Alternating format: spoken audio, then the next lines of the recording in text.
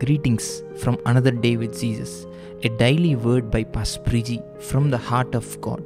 As you receive the word, prepare your ears and mind to receive Him. Good morning and greetings in Jesus' name. What a blessed morning this is. We are blessed to be in God's presence. We are blessed to enjoy His nearness. We are blessed to experience Him up close and personal every time that we pray, every time that we worship, every time that we seek His presence. We are so blessed. The Lord is not far away from us. The Lord is very close at hand. And yet, as a diligent seeker of the Lord, you and I, we need to learn the language of God. We need to know how to impress God. We need to know how to communicate with God. We need to know how to bring a smile on the face of God. See, if you have a best friend and you don't know his or her taste buds, if you don't know what they like or dislike, then I really doubt if you guys are best friends. The Lord wants us to know what are the things that He delights in. This is Psalm 147 and verse 10. The Bible says that He takes no pleasure in the strength of a horse, nor does He take pleasure in human might.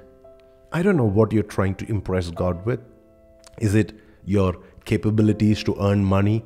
Is it your physical strength, your physical capacity, your great, beautiful family life? Or is it your technological expertise? Everything that you bring before God, it is not going to bring pleasure to Him. It is not going to make Him smile. It is not going to make Him happy. We know the story of Cain, who brought the vegetables, the fruits from his garden as an offering, as a worship to God. And God looked at him, and all that God could see was Cain's hard work. This was not an offering that represented God's presence. This was an offering that represented his hard labor. And that was not bringing pleasure to God. You can give that to God, but that's not going to make Him smile. That is not going to make Him happy. Church, this morning I want you to understand this. Yes, we can give Him our strength, our abilities, our resources, our finances, but that is not what He's looking for. What He's looking for is something even more deeper, something even more further. Verse 11, the Bible says, "No, the Lord's delight is in those who fear Him, those who put their hope in His unfailing love." The Lord's delight is not in your strength. The Lord's delight is not in the strength of a horse. The Lord's delight is not in our abilities. No, His delight is in fact in those who fear Him, who respect Him, who revere Him. Will you and I be counted among the ones that revere the presence of God? It says that the Lord's delight is on those who put their hope in His unfailing love.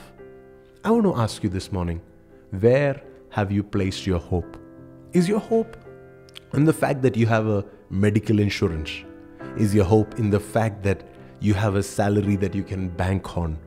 Is your hope in the fact that you look beautiful and that you will get a bridegroom somehow or the other? Is your hope in the fact that your family is well known in your city and somehow the jobs will come looking for you, the answers will come looking for you? Where have you placed your hope in? Now, it's easier to place our hope in God when we have nothing. But when we have everything, when we have people's appreciation, when we have people's love, when we have people's support, that is when it is harder. It is more challenging to place our hope in the love of God, in the grace of God, in the provision of God, in the power and the wisdom of God. But the Lord says, if you will put your hope, if you will put your trust in my unfailing love, then I will delight in it. I will take pleasure in it.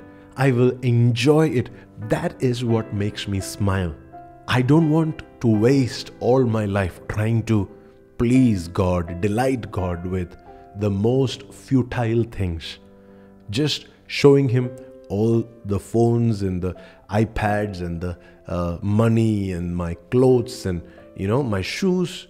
That's not going to bring pleasure to Him. The strength of the horse is not going to cause Him to be happy.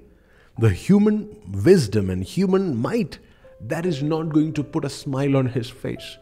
But I know that when I fear Him, every morning that I forget myself and I begin to respect Him, fear Him, respond to Him, read His word, get into His presence and just worship Him, get lost in His presence. When I fear Him and when I put my hope in His unfailing love, that right there, that encounter with His love, with His favor over my life, that is what He delights in. That is what He takes pleasure in.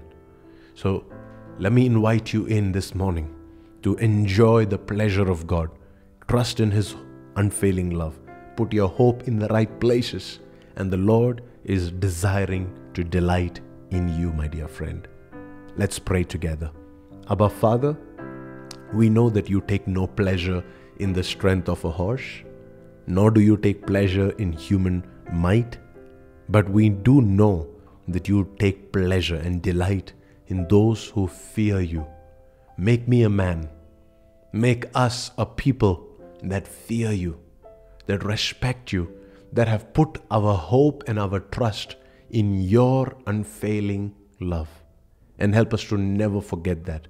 Help us to never settle for anything less than that. We love you. We give you the praise. In Jesus' name we pray. Amen. We hope this word has divinely spoken into your spirit.